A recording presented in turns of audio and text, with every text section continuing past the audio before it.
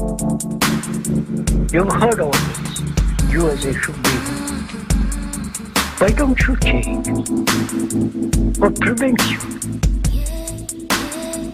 If each one of us asks that question, not verbally or merely intellectually as an entertainment, but ask that question more seriously and deeply, what's your answer? What's your answer to this problem that human beings have lived this way for millennia upon millennia? Why haven't they changed? Why haven't you, who are listening now, why haven't you changed? You know, if you don't change, what the consequences are. You'll be nationalistic, you'll be tribal, insular, isolated, and therefore having no relationship globally, fighting, building up more and more armies to destroy each other. Now, why don't you, if you are at all serious in this matter, why don't you ask yourself that question? Why am I, a human being, who have been through all this, why haven't I changed? What would be your answer? Either you are not serious, you want to live a very, very superficial life, and that superficiality temporarily satisfies you, or you really don't care, as long as you have immediate pleasures, immediate satisfactions. You really don't care.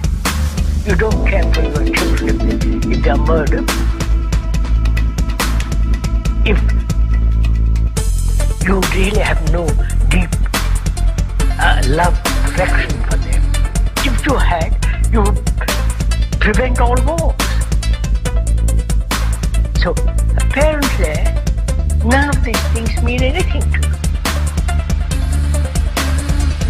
Or probably you are so deeply conditioned psychologically. Of course, we are biologically conditioned, that's a different matter altogether.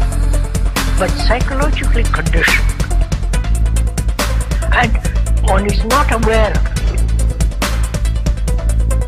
And you can, unless that there is freedom from that conditioning, you will go on this way. After all, life is one global unitary movement. So, in the same way, our consciousness is common to all mankind. Now, if I radically change, surely it affects the rest of the consciousness of man. Now, why don't you change? Qualities of human beings that you appreciate the most? The fact that they can learn many new things, if given a chance, if given the opportunity and the environment to do so. Other than that, human beings are extremely flexible, being a big addition to cut up people, torture them, do anything without feeling any kind of pain at all. In fact, waiting for the next event. Okay? Nobody out there is to be blamed for their behavior. That's what I'm trying to say. There'll be no prisons, no police, no government. As long as you've got government, you're going to have the basis of corruption.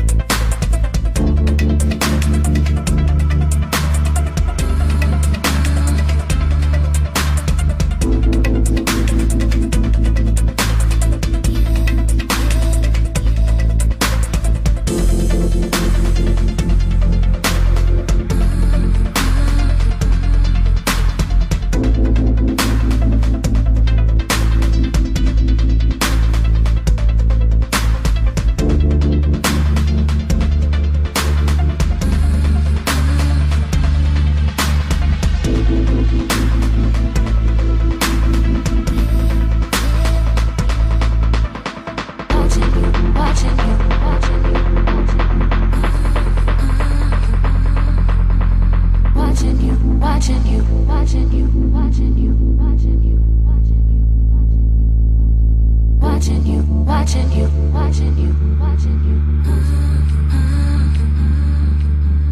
watching you, watching you, watching you, watching you.